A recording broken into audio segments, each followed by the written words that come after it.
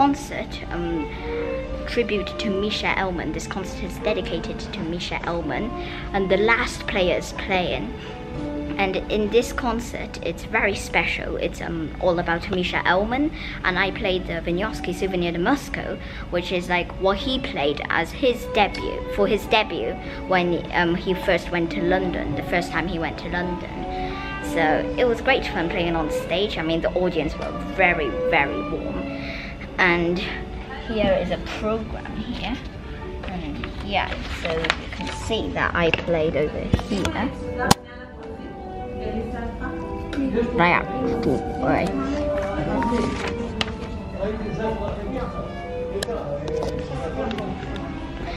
So it was very nice. And in this concert, Mischa Elman's two granddaughters, both from America, called Dana Prince and Terry Magnin, they came to listen all the way from America.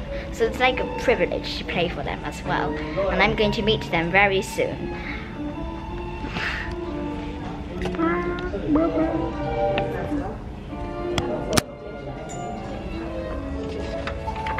You see over here, this piece is this piece is by Vinyovsky. This one is arranged by Mischa Elman, and then these last two pieces are all composed by Mischa Elman. And the very last piece, the tango, this one, is dedicated to his wife. So I think that, yeah, this is a photo of him.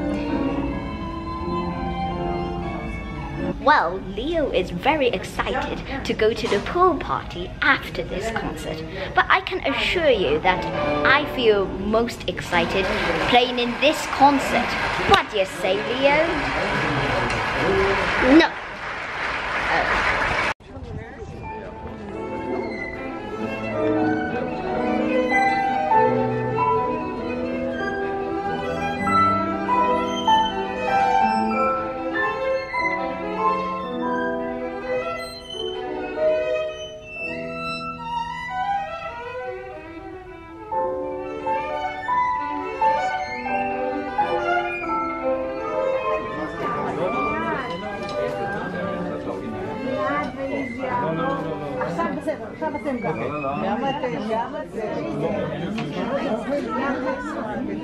I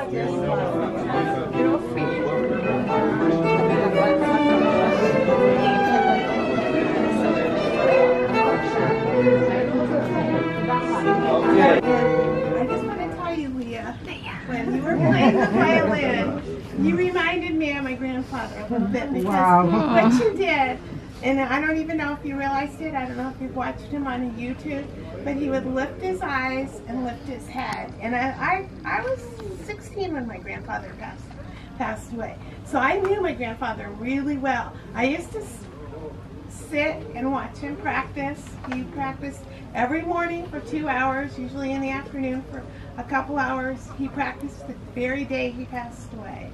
And I loved the way you lifted your head. It was really cute. So I'll just lift. Oh, there it goes.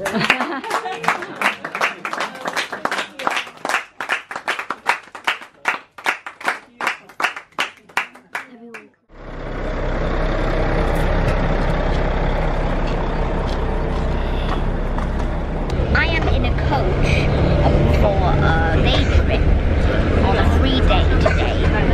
We're going to some exciting places. Behind me there's a mountain over here, and over that mountain is Lebanon. Luckily enough, these two countries, Israel and Lebanon, are in peace right now, and you can look at the mountain. This one.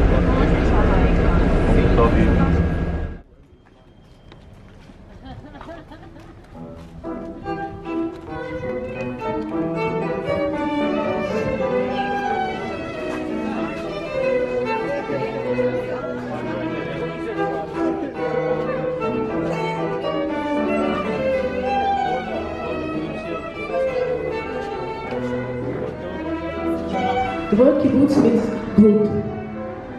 In a kibbutz, all-time kibbutz, everything they lived as in a group. Everything was shared. People worked for the kibbutz welfare, for the kibbutz living, and they made everything for themselves. They had to start everything from the beginning. This is why they made it a kibbutz, because they needed to help and support one another physically and mentally.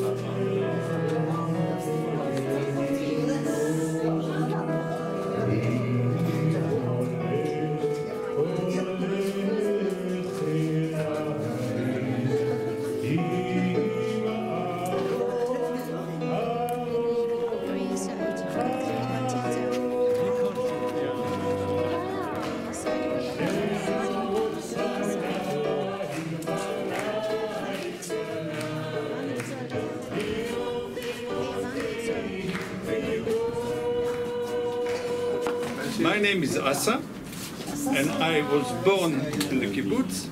The whole kibbutz was to achieve goals, to achieve Zionism, to achieve equality and socialism. That's the idea of the kibbutz. The kibbutz believe in equality. As you can see, I have the privilege to pack it on a plate, which then they shall bake, and then be permanent, and then I can keep it for the rest of my life. A souvenir from Israel.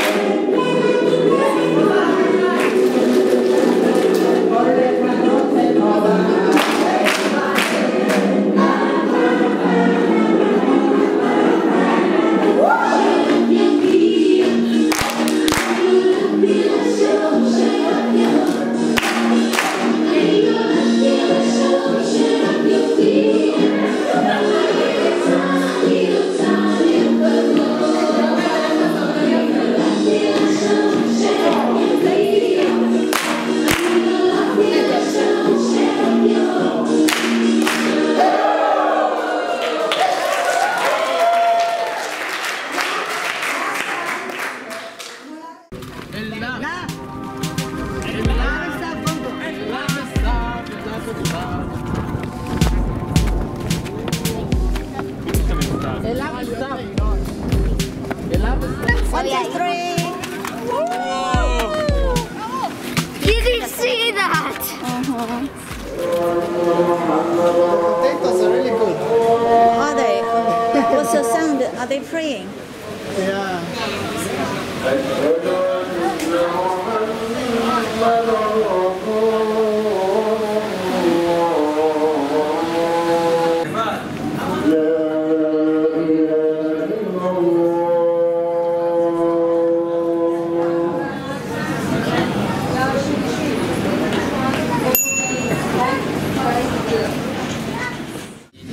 Like Leia's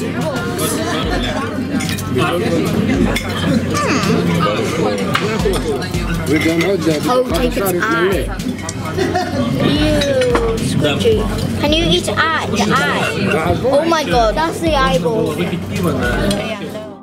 Now I'm eating nafi, which is like a sugar-coated warm cheese inside. So it's like a hot dessert. I have never ever tried it before, so it's interesting to try it for the first time.